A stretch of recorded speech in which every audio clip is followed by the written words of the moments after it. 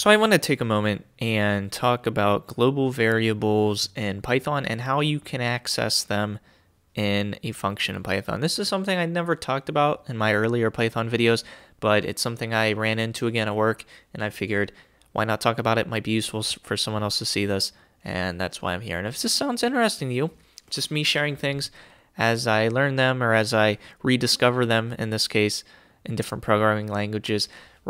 Recently, we've been working on Angular, but here I am back with Python, and that's just the way it goes. You never know what's going to come out.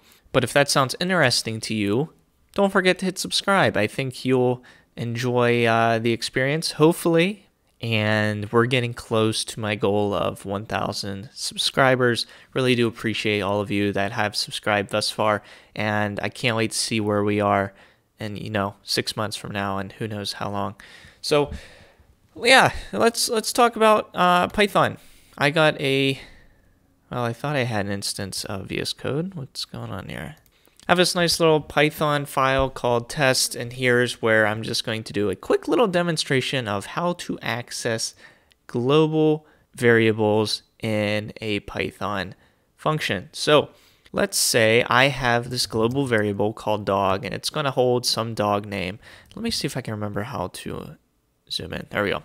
This is going to hold some kind of dog name, and in our case, it's going to be called Max. That's what the variable is set to. And so this is a global variable, and a little bit farther down, I have a function. So I'm going to define a function. I'm going to call it rename, and all it's going to do is it's going to say dog is now going to be equal to Lucy. Okay, and then we're going to run this rename function, and then we're going to print the value of dog. And so looking at this, you might be saying, okay, so we're running this function right here, and it's renaming dog. It's setting dog equal to Lucy when dog was equal to Max. So you might expect this to print out Lucy, right? So that seems like a pretty reasonable assumption that it's going to print out Lucy, but in fact, if we go ahead and run this PyTest, and we see it puts out Max. And why is that? Well, because when we're setting dog, this is making a local variable, only local to this function. That's the scope, and it's not any longer accessing this global dog variable. In fact, it's just creating its own separate variable inside of this function named dog, and setting that equal to Lucy.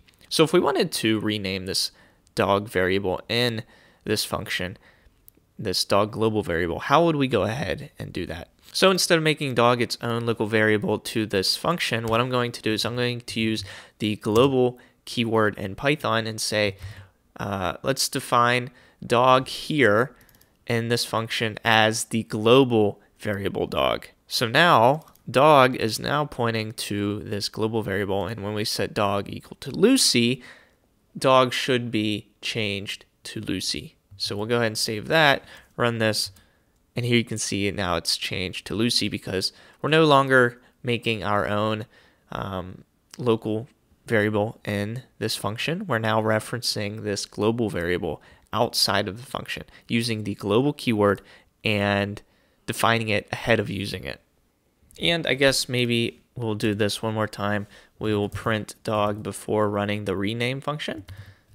So we'll do a before and after, I guess, and we'll run this, and we'll run PyTest and see that it goes from Max to Lucy because now we're referencing the right variable in this function.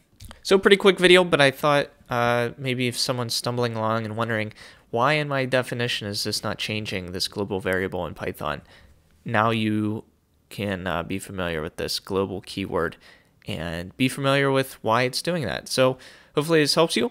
Thanks for watching. Hope to see you in the future, and take care.